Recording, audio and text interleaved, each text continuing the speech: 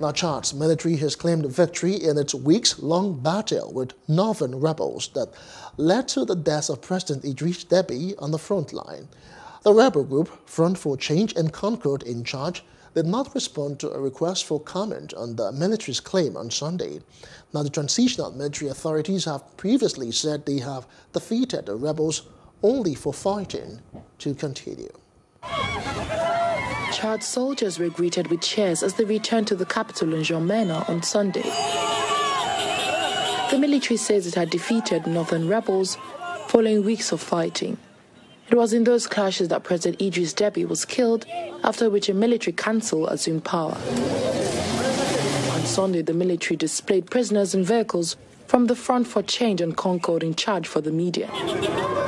Abakar Abdul Karim Dawood is the Chadian Army's Chief of General Staff. We brought back war prisoners and their gear. We cleaned up all the areas where they infiltrated, and I can guarantee that the whole territory is secured. We ask the people to return to their normal occupations and enjoy regained peace. Our country is secured, thanks to God. However, this is not the first time that the transitional military authorities have declared victory, only for fighting to then continue.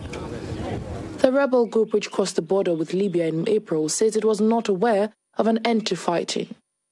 A spokesman said they would comment when there was reliable and credible information. Deby's death in a battle against rebels plunged Chad into crisis. The military council led by Deby's son took power and promised an 18-month transition to elections. But opposition politicians and civil society groups have denounced the takeover as a coup. On Saturday, security forces fired tear gas to disperse the protests against the military takeover. Hello, hope you enjoyed the news. Please do subscribe to our YouTube channel and don't forget to hit the notification button so you get notified about fresh news updates.